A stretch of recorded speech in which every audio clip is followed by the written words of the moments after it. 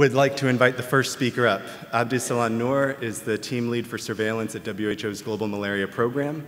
He is also the lead of the World Malaria Report and will be speaking to us about the global burden of malaria, its trends, the methods and challenges and data that go into that.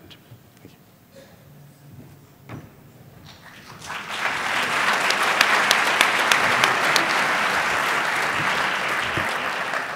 To go for what you gotta push hard. Okay. Thank you, Philip, and thanks, Gina, for inviting me to the Alan McGill Symposium. Today I'll talk to you about the methods the WHO uses to estimate the numbers of malaria cases and deaths in the World Malaria Report, which is released every year. This is a signature document for the Global Malaria Program and the larger World Health Organization. And not because I'm the one who's leading it. I've only been responsible for last year's World Malaria Report and this year's, but because it actually is the singular platform to track national, regional, and global progress against the fight against malaria. Today, in my presentation, I would first of all like to perhaps impress upon you how critical this document is to shaping the global policy, the global malaria policy, how also help you recognize that currently it contains the best official estimates at national, regional, and global levels, and take you through the methods that we use to estimate the burden of disease, but also recognizing that there are important limitations and present to you a suggested way forward in terms of improving on the methods and subsequently the numbers that come out of these methods. There are, you would have seen the data presented in last year's World Malaria Report. We're just finalizing this year's World Malaria Report, in which we will be reporting trends up to 2017. Last year's report showed that progress had stalled, both in the morbidity of malaria and also in malaria mortality. The subsequent results shaped the discussion around the path for the future in terms of global malaria policy and what we need to do to get back on track for the global technical strategy. This has had important implications across the partnership and the regions, and also some of the debate that's ongoing in the highest burning countries that are contributing to the globally us being off track for the GTS targets. So that is all about I'm going to say about the importance of this document. In terms of the methods, we use 3 methods to estimate the burden of morbidity and 3 methods to estimate the burden of mortality. Before I go into the methods, I'd just like to recap. When we say the burden of malaria, many people have different ideas of it, and it's got multiple metrics. What I show here on this chart is essentially the different things one looks at from infection all the way to deaths. What the Global Malaria Program report focuses on is direct malaria deaths and direct malaria cases. And just to say that across the estimation process, while we know that the magnitude of the burden is higher at level of infection and reduces all the way to deaths, the uncertainty in the estimation of these metrics increases from the measurement of death, which is extremely controversial, all the way to the simple measurement of infection in an individual's bloodstream. Now, the methods to estimate malaria morbidity. There are 3 main ones. The first one, which applies to about 23 countries, is just the use of the actual data. These are countries which have extremely low malaria burden and overall contribute to just about 0.5% of the global malaria burden. Then there's a subset of countries, about 49 of them, most of them outside of Africa, but a few countries in Southern Africa, which also have low malaria burden, reasonably good surveillance systems, but have gaps in the surveillance system with respect to the public sector, which reports mainly to the WHO, not capturing all the events, as well as an incomplete diagnosis rate, and in some instances, an incomplete reporting rate.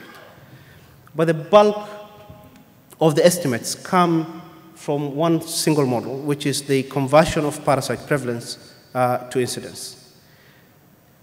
And I'll focus in the next couple of slides on, first, the adjustment of the routine data. There are three main things that concern us in the adjustment of the routine data. One is the testing rate. What's the proportion of individuals who are tested?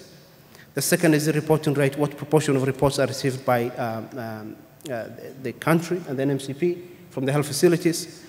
And perhaps the most important, which has the biggest impact on the estimates, is the treatment seeking. So what proportion of cases are likely to be captured in the public sector? This is just a diagram to show you the different corrections we make to the routine data.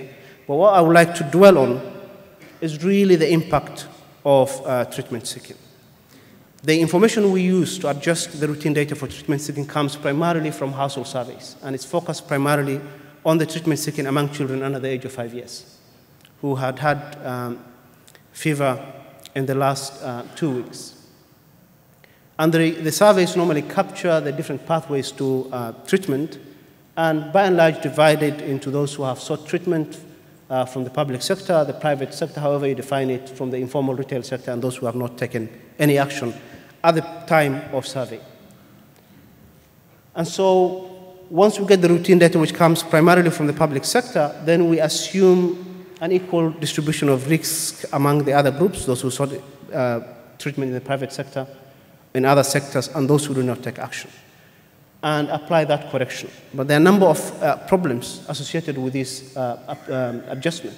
One is we do not know how useful self-reported fever is as a proxy of malaria fever treatment. We do not know whether fever treatment among children under the age of 5 years is a good proxy for what happens in older children and adults. We do not know whether the probability of having an infection is similar across those individuals who seek treatment in the public sector compared to those who don't seek treatment or who seek treatment in other sectors. And to understand the downstream impact on mortality, we need to know whether these individuals have been treated with effective treatment, and that is a major gap. Now, with all this uncertainty, we still apply this correction. In terms of the parasite rate to incidence model, the entry point is estimating parasite prevalence through a model-based geostatistical model. The person who leads that work is Pitt, who would be the last speaker of this session, who is leading the Malaria Atlas project. And once we have estimated parasite prevalence, we apply epidemiological models to convert the parasite prevalence to incidence using a model that quantifies the relationship across different age groups and transmission patterns between transmission and case incidence. And the outcome is the expected number of fevers attributable to malaria at different ecologies across different age groups. Now, there are a number of important limitations in the process. The first one is parasite prevalence come from household surveys. There's an important temporal latency every 3, 4 years or 5 years. Some countries once every 10 years. The times when you don't have data, and in areas where you don't have data, the biggest drivers of the prediction is the determinants such as climate, intervention, and others which have a significant influence. And importantly, it's creating a situation where countries are gradually not believing in the estimates, largely because what the model is estimating in some countries is discordant with what's coming from the routine system. In the conversion of parasite prevalence to incidence, there are also other important problems, such as the active surveillance data we're using is relatively old. There has been a significant shift in transmission and also a significant shift in the age-related immunity. And we do not have a good handle on the effect of access to effective treatment on the burden of disease and subsequent mortality.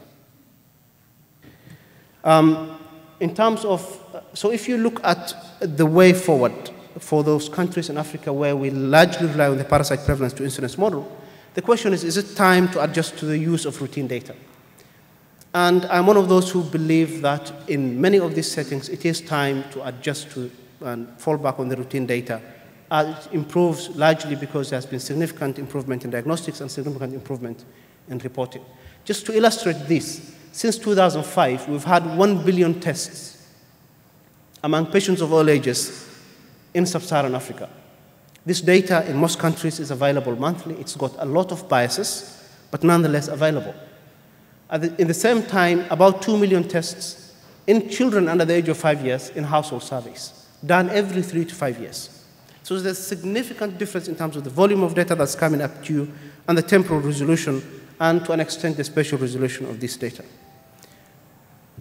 Now, just to illustrate the differences between if we were to start using the routine data and if we relied on the parasite to incidence data, this is an example of Nigeria, which the parasite rate to incidence model estimates about 48 million cases in 2017.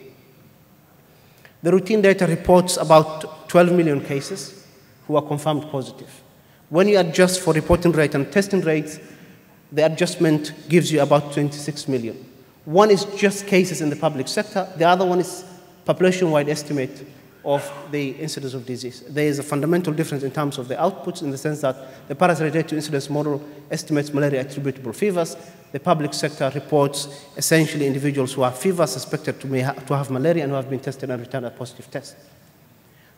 That aside, we know from the household surveys that the use of the public sector in Nigeria is about 25%, which means if we assumed homogeneity of risk of infection in people who use other sectors who don't seek treatment, we might be essentially missing out on a large number of cases. The adjusted routine data population-wide might suggest up to 80 million cases of malaria in Nigeria.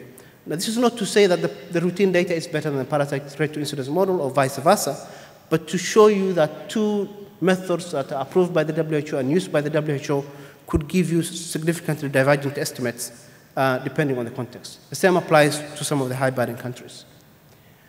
Now, when it comes to mortality, again, we use three methods. One is basically the actual data reported from the countries. Another one is adjustment of the routine data.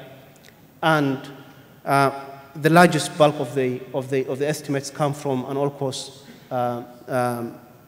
adjustment for the cause of death fraction, largely based on bubble autopsy estimates of the malaria attributable deaths. Now, the problem with the routine data when it comes to adjusting for mortality is we have the problems that affect the quantification of estimates of incidence, because we apply case fatality rate to that in the countries where we use the routine data.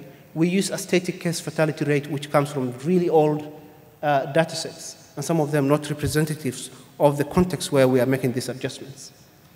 In terms of the data coming from the adjustment of the verbal autopsy cause of death fractions, which contributes nearly 90% of the case counts for deaths we report in the World Malaria Report, these are largely based on a verbal autopsy system that assumes there's a cause of death assigned to that particular death, which then uses a number of covariates to quantify through an envelope the proportion of cases that might be attributable to malaria, which globally now stands at 5%. To adjust that with any of the new data requires a large process of bargaining. It becomes a marketplace of deaths really for the diseases. And changing the attribution from 5% for malaria globally to anything like 6% means you have to take percentage deaths from other diseases, which is a really complex process. Now, it has a number of limitations, both related to the covariates that are used and the corrections for over 5 and the inherent problems of using verbal autopsies. And this is just an example of some of the data we use for correction for over 5, which is really bad and extremely old. And this comes to when I talk about some of the ways forward in terms of how to improve the estimates. But before I go to potential processes to improve the estimates, this is just an example of the relationship of parasite prevalence, which is the main covariate in the cause of death fraction, and the cause of death fraction in terms of trends. If the trends were equivalent, you would expect a ratio of 1. But you can see by country a significant divergence from the dashed line, largely because year on year there's a significant smoothing in the process of quantifying cause of death, which affect the relationship of cause of death fraction with PFPR and subsequently the malaria attributable deaths that come out of this model. To address some of these problems, the WHO convened an evidence review group in March this year. The detailed report can be found on that URL. But to end my presentation, there were 6 key recommendations, which is improving the existing parasite prevalence models, improving the way they're used to convert parasite prevalence to incidence, increasingly using the routine data and getting a good handle on the biases in the routine data, beginning to track other metrics of burden of malaria to contextualize both cases and deaths, but also primarily because they're important, such as anemia and severe disease. And for anemia, we're going to report it for the first time in many years in this year's World Malaria Report. Improving the assumptions in the way we estimate mortality, but also in terms of research, beginning to think about comparative studies that compare the clinical incidence and prevalence across different settings and try to quantify the effect of the different pathways for treatment seeking. Thank you very much.